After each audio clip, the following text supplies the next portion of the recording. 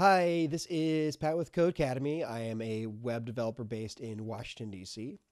If you've heard the term waterfall, you've probably been confused by what it means exactly, and we're not talking about the majestic cascading water that comes down the edifice of a rock. We're talking about the waterfall development method for developing software. In this video, we're going to discuss what waterfall is, what are its shortcomings and limitations, what are its strengths, and what are some of the best use cases for it. Let's get started. So in this video, we're going to talk about what waterfall is, what are some of the key differences and strengths as opposed to agile, and then there are three main themes that set waterfall apart from agile: scale, duration, and quality. We'll wrap up by talking about if waterfall is better than agile and give you some examples to sink your teeth into so that you have a little bit more to chew on. Let's get started. Waterfall is believed to have been the first process model in software engineering, originating from mechanical engineering. It's a sequential design process, meaning that the earlier phases define subsequent phases. So how is this different than agile? I'll link a video below that goes into more depth about what agile is, but they're both trying to solve the same problem, which is how do we turn an idea into a reality? So in today's economy, you're likely going to have to build software as some part of realizing your business dream or any creative endeavor that you have. That's just the world that we live in. But if you find yourself there, how do you start building software? What are the different ways you could go about it? Well, when it comes to waterfall, one of the main considerations is if your idea needs to work on the first try or risk losing customers, what approach should you take? In this case, this is a good example of why you would need waterfall, because waterfall emphasizes quality and completeness and testing over getting to market fast and iterating on top of it. Waterfall is different from agile in a couple of key ways. Agile is about fast iteration, and waterfall is about totality and completeness. Agile is about incorporating the feedback that you get based off of the results that you have, whereas waterfall is more about being complete and getting it right on the first try. See, the strength of waterfall is that it is strictly sequential and top-down. That means that there has to be thorough planning and documentation. This lends itself especially well to large projects that need more accurate estimations for approval, even just to start. This means that each phase is stronger than the previous phase because you're building off of the knowledge and lessons learned from the last part. Also, it's really hard to start your part of the project if you don't have all the resources that you need. One of the main defining features of waterfall is scale. Waterfall lends itself especially well to large project sizes, and that's because estimations are needed to be given for large projects. We need to know how many developers to hire and what resources they need to be successful. That means that we have to dive deep into which resources we need to provide, what specializations we need, and who we need to hire for the right job. We also have to take into account any runway for supporting elements like marketing, finance, and legal. On top of that, this likely means that for waterfall projects, there's going to be multiple teams, even multiple teams of teams working on the same project. To do that, they're going to need documentation because different teams working on different parts might not have been involved in the previous phase. They'll often be starting from scratch based off of the lessons that somebody else is handing them. The emphasis here is on sequentiality and completeness. Lastly, when you have multiple teams working on the same application, maintainability becomes really important. And that's where the documentation comes in, is because you're often asking developers to maintain something they likely didn't build, so they need to know how to fix it and how it works as a whole. The next defining feature of waterfall is duration, especially length. Some features take longer to build than others. Some applications take longer to build than others.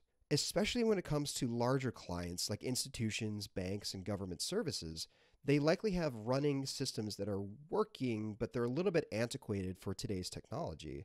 That means that we have to engineer bridge building software for translating and transpiling into the proper format so that we can work with it. Going in sequential order also means time.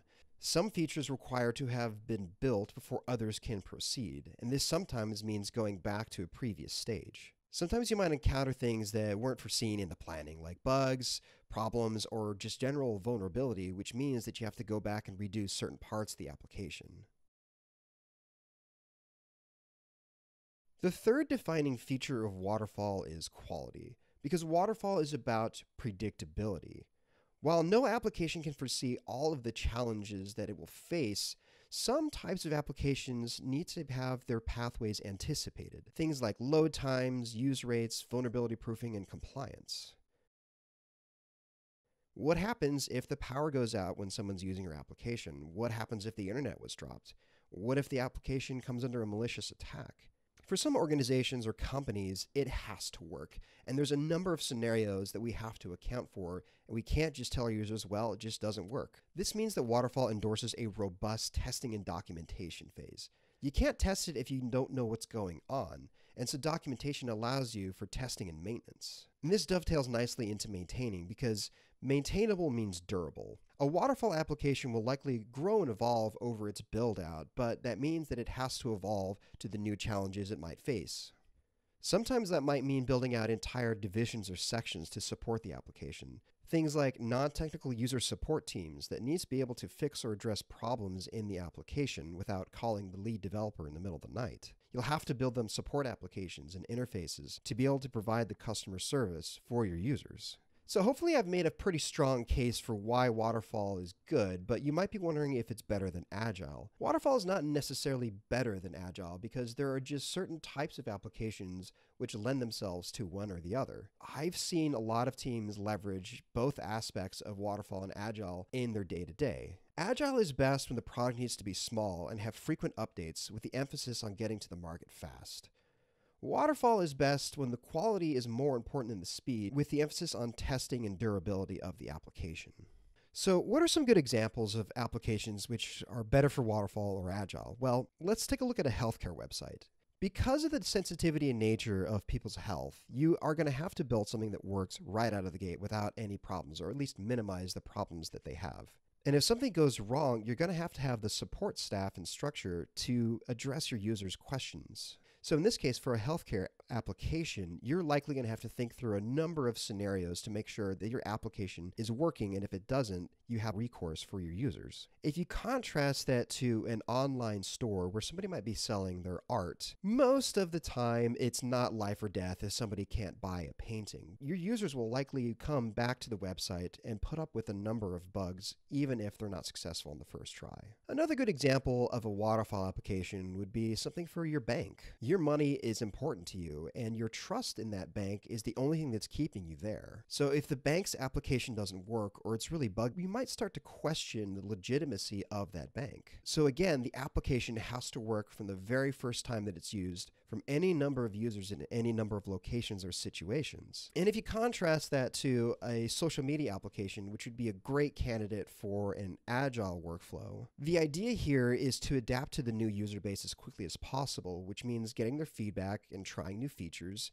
and deploying as quickly as you can. If it's buggy or doesn't seem to work completely right, doesn't look... Hi, this is Pat with Codecademy. I really hope that you found this video helpful, but did I answer all your questions? Do you have more?